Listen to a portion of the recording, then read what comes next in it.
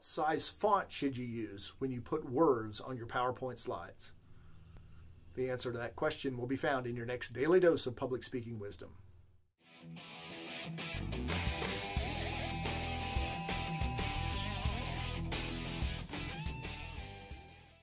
Yesterday you heard about using certain types of fonts to make it easy for your audiences to read.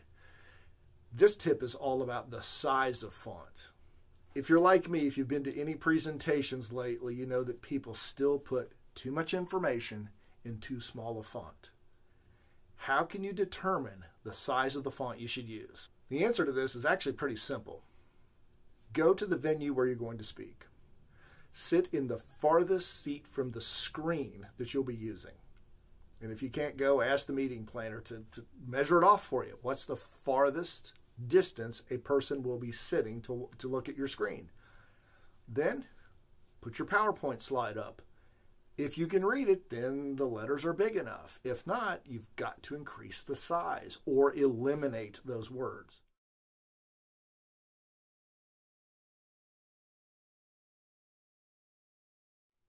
I find it off-putting, if not insulting, when a speaker puts up a slide that obviously is too small and says something like this. Well, I'm sorry, I know some of you can't read this slide. Then why in the hell did you put it up? Well, clearly, I have a bit of a passion for this, but I cannot stand speakers who don't respect their audiences enough to give them information that's useful or to put slides up that they can't read. You're wasting people's time. If you're going to put words up on slides, again, the fewer the better.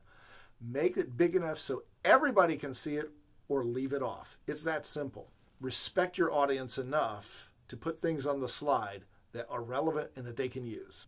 See you in our next Daily Dose of Public Speaking Wisdom.